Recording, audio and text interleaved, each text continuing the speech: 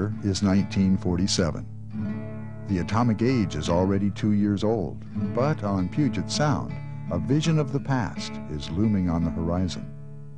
A tall sailing ship coming home from a long season of fishing in the Bering Sea.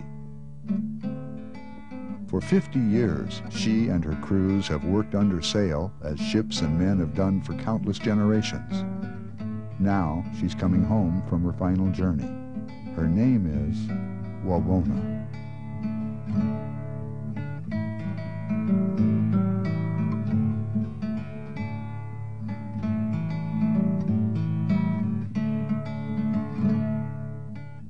I think the Wawona is important to Seattle for a couple of very specific reasons.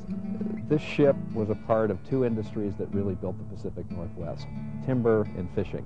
And without a vessel like Wawona, they wouldn't have thrived and succeeded. And as a result, the city of Seattle wouldn't have thrived and succeeded. The Wawona is a symbol of a city with a rich maritime heritage. Salt water has flowed through Seattle's veins ever since founder Arthur Denny plumbed Elliott Bay from a canoe with horseshoes tied to a clothesline and discovered a natural deep water harbor. With huge trees growing so thickly on the shore that early settlers struggled just to gain a foothold, the first use of Seattle's harbor was obvious. Seattle built a sawmill, loaded lumber on anything afloat, and began shipping it to San Francisco. It soon became apparent, however, that a specialized vessel was needed for the lumber trade. In the 1850s, shipwrights in California began experimenting with designs for an ideal lumber ship. Among them was Hans Detlef Bendixen, a Danish shipwright who built 113 ships in Fairhaven, California, including Wawona. Launched in 1897, Wawona was the state-of-the-art in commercial sailing vessels. Unlike earlier ships, she could sail without ballast. Her sail plan was simple, and she had a steam-powered donkey engine housed on the deck for hauling sails, anchor, and cargo. These features made it possible for her to be operated by a very small crew. She was crewed by a crew of only 7 working men, plus a cook, plus a captain. That was very unusual at that time. Most of the other ships prior to Wawona's group of ships were square riggers, and they had huge crews.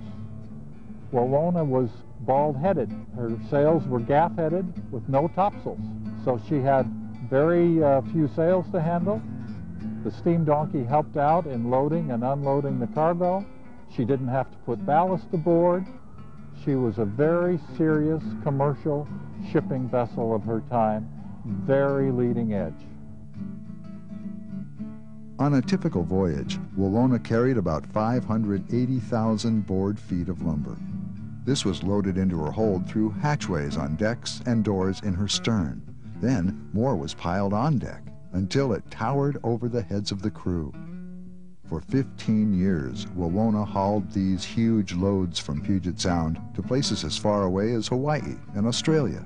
Most of her runs, however, were to California. She'd go into Redondo, she'd go into Newport Beach, she'd go into Long Beach, she'd go to San Diego, and at that time, there were a few piers, but I don't think many. So a lot of the times I think she'd just anchor off, dump the stuff in the water, it would get dragged onto the beach, donkeys would come and, away it went. It was fairly primitive. When Wawona's owner, William Carson, died in 1912, steamships had all but replaced sailing vessels in the lumber trade. Wawona was sold to Robinson Fisheries of Anacortes, Washington for $8,000. Equipped with dory boats imported from New England, quarters for 40 fishermen, a new galley, and facilities for cleaning and salting fish, Wawona began yearly voyages to the Bering Sea to fish for cod. Her first captain as a fishing vessel was Charles Foss, a colorful character who died at the wheel while steering her through a dangerous passage and was buried on the Alaskan shore. Fishing the Bering Sea in those years was brutal business. Working alone in a 16-foot dory, each fisherman used oars and a sail to reach stations often miles from the ship, then used hand lines to bring in his catch. In later years, outboard motors were installed in the dories, and one fisherman found a surprising use for his motor. Apparently this doryman was out one day, fog came in, and he couldn't find the ship. The anchor that he had wasn't much, so he unscrewed his outboard motor off this motor mount, took the ignition plate off, tied his anchor line around the motor, and chucked it overboard, got it secure on some rocks down below, spent the night with a whole bunch of codfish, woke up the next day, it had cleared up, he hauled up that anchor, wiped it off, put the ignition plate back up, mounted it, started it right up, and went and found the ship. Other concessions to technology were made gradually aboard Wawona, including a gasoline engine to replace her steam donkey, as well as electric lighting and a radio.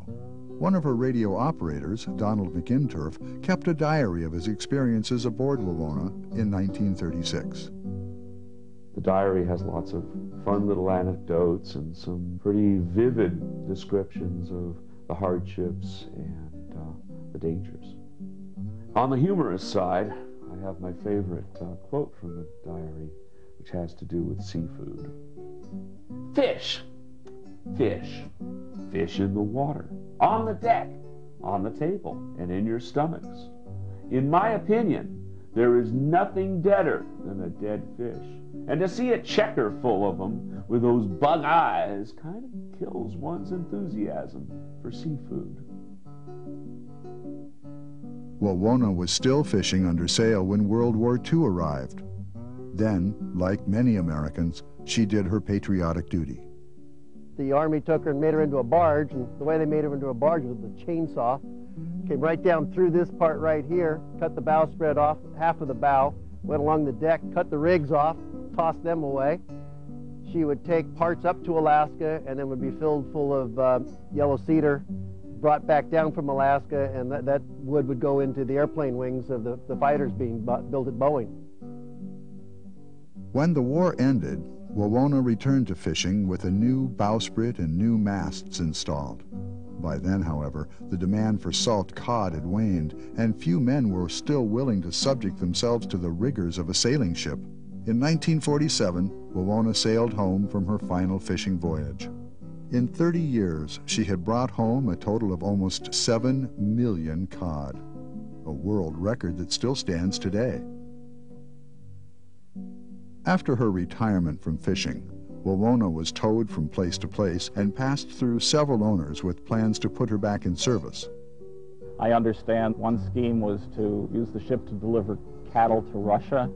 I know that movie actor Gary Cooper and a Montana rancher had a scheme to sail the ship with an all-girl crew. I'm not sure exactly what was behind all that, but it never did happen. In the early 60s, a group of civic leaders in Seattle that consisted of Kay Bullitt and Wing Luke and Ivor Haglund, the restaurateur, formed an organization called Save Our Ships. And Save Our Ships' initial acquisition was the Wawona. In time, Save Our Ships became Northwest Seaport, a combination museum and restoration yard dedicated to saving Wawona and other historic vessels, including the tugboat Arthur Foss, the lightship Swiftsure, and the fishing boat Twilight. Staff and volunteers here have twice saved Wawona from sinking and have devoted countless hours to restoring her, with the dream of seeing her sail again. Thanks to their efforts, Wawona was the first vessel ever to be recognized by the United States Department of the Interior as a National Historic Place. Today, Wawona plays host to concerts, reunions of her fishing crews, and to visitors from around the world. Perhaps the most important among her visitors are the children. It's rather gratifying to see these youngsters come on board and kind of run all over the ship, even though they're not supposed to run, and stand at the wheel and look up at the masts and just imagining that they were on a schooner, and sometimes they imagine they're on a pirate ship, but it's very rewarding. It's one of the things that keeps us going here. And it's one of the reasons to ensure that Wawona lives on for their children and their grandchildren as well. It would be a shame to have the children of Seattle grow up thinking that Microsoft and Boeing's was the extent of Seattle. Seattle was founded on the sea, seagoing ships and timber, and the fishing industry. And Wawona had a part of all three of those industries. I think it's important to remember our origins.